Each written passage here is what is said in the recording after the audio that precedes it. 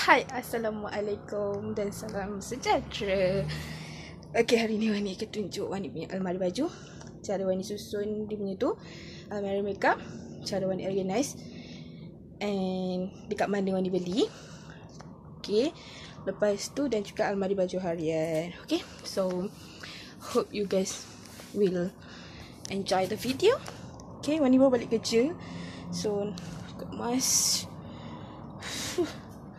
Balik kerja, kita buka emas. Okay, emas ni akan buang. Okay, ini akan buang emas. Oh gitu. Okay, so this one is the best lighting lah. I recorded my video with my only phone, don't have camera. So emas ni kita akan buang. So jom kita start dengan kita punya video. Alright, first of all, kita akan kat bahagian this section. Okay, all that. Ni mas ni akan buang. Okay, bahagian sini. Okay, bahagian sini. Okay, yang ni Wani beli kat kedai RM2 je. Okay, so Wani dah organize, Wani dah banyak buang barang. My brush pun tinggal ni je, banyak dah buang sebab banyak tak guna sangat. Lepas tu tinggal ni je lah. So ni je, main barang-barang tak banyak. Okay, as you can see. Okay, ada eyeshadow, ada foundation, ada sunscreen. Ni je lah, sharpener, moisturizer, toner, perfume. Semua ni je lah. So ni je saja barang-barang. Tak banyak pun barang-barang. Effect lashes.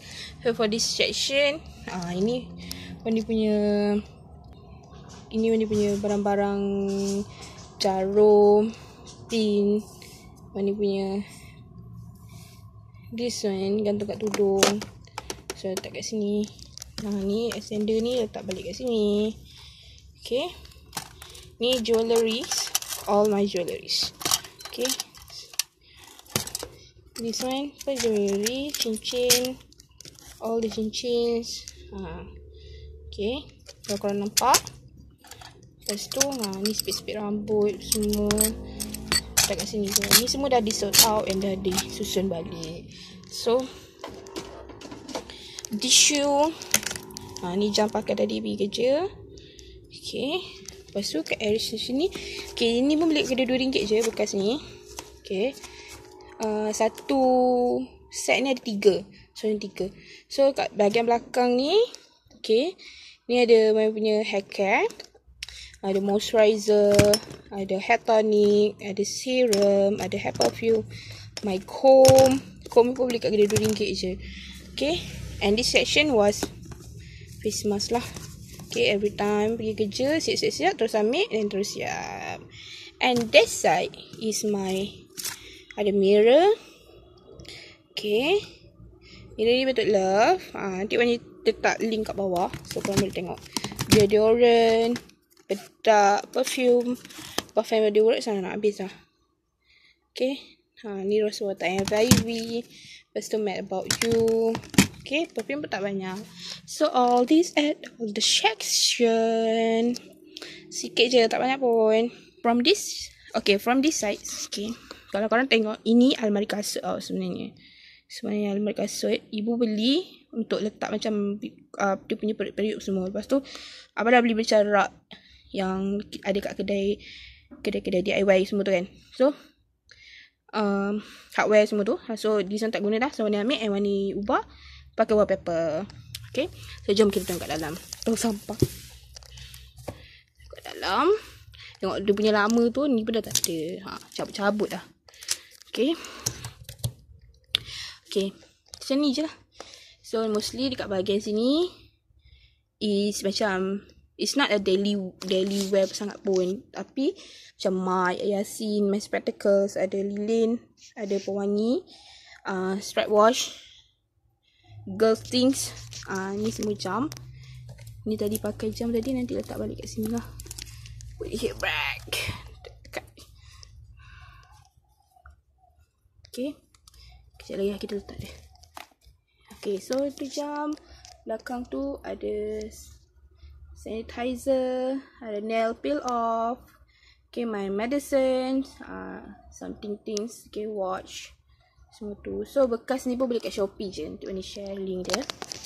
Okay, kat sini belakang tu kalau korang nampak, tu ada tripod, ada clean things, okay, earphone, makeup remover, tissue, semua miscellaneous thing lah. Face mask, my scrunchie kat dalam ni. Okay, semua tu benda-benda tu lah. So ni susun macam tu je. Macam tu je lah. Dia susun just macam random things. Macam kalau kau bersepah, lepas tu kalau tak guna buang, macam tu je. So bawah-bawah ni benda-benda macam jarang guna. Ni apa? Casing, my file, barang-barang tu semua. Ni macam ni. Dekat DIY je. Okay, kalau cari macam ni. So benda-benda things macam tu. Okay, ni pun ada juga. Color painting. Ni beli dekat Shopee. I will share the link. Okay, nanti korang tengok sendiri. Saya ada beli banyak. Lepas tu dah 2 dah tak ada. Okay, so that's all my makeup things. Okay, so we go next for my almari baju. Okay, let's go.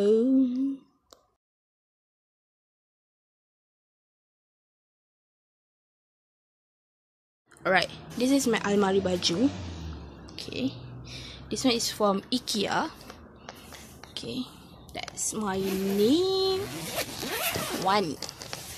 So, macam kat untuk korang. Oh my. Okay, tripod susah. So, this is how my baju-baju kurung ada kat dalam ni. Ni banyak dah buang dah. Okay, lepas tu kat belakang tu kalau korang nampak, itu my kemeja. My kemeja lagi. Pasal ada dress mana susun macam tu. The dress. So ni kemeja. Okay, ini tudung-tudung. Hanger-hanger ni semua kat RM2 je. Okay, boleh susun satu tudung, boleh susun 2. Satu hanger boleh susun 2. So this one ni ada tudung. Okay, so ni kat bahagian bawah ada bag, ada baju-baju, ada bantal, seluar, ada handbag. Ni semua barang yang tak guna. Kat bawah-bawah ni barang yang tak guna. Okay, at this side is my almari juga. Okay, korang tengok. Okay, tapi ni barang yang banyak tak guna lah. Bukan tak guna, macam dah tak penting sangat barang tu. So tak kat sini. So this is my hanger, my laundry bag. So tak kat situ. Okay. Okay, so this is the other sides of my things. Okay. Okay, almari purple ni lah WANIE punya barang. Okay, so 2 atas ni I will show you guys apa dia. So this is my brother punya almari. Sepah. Okay, I will show you guys these 2 tops. Okay, so ini t-shirt lah. Pakai harian lah. So lipat macam tu. Sebelum ni kan, kalau korang nak tahu yang dia penuh penuh. Sampai tak nak buka pun tak boleh. So WANIE sort out baju tak pakai, baju yang dah koyak tu. Tinggal lah yang ni. So ni cara lipat yang efficient lah. So boleh nampak je, tarik-tarik je baju tu. So ni bahagian baju. Ni seluar jogging, legging, seluar pendek, seluar duduk rumah. Okay, ni ada yang beli kat Shopee. Nanti WANIE share link kat bawah. Okay, this one baju tidur. So this is baju tidur. Ada baju kelawar, ada baju dress. Dress lah, macam baju tidur lah semua di situ. So itulah dia my things. Okay, so ni WANIE tunjuk random je lah bilik ni. Okay,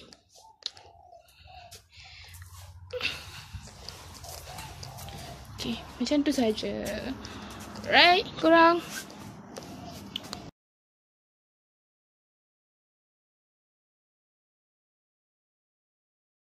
Alright, okay, itu saja yang nak share untuk korang hari ni. And We will see you guys on the next video. Jangan lupa like, share and subscribe.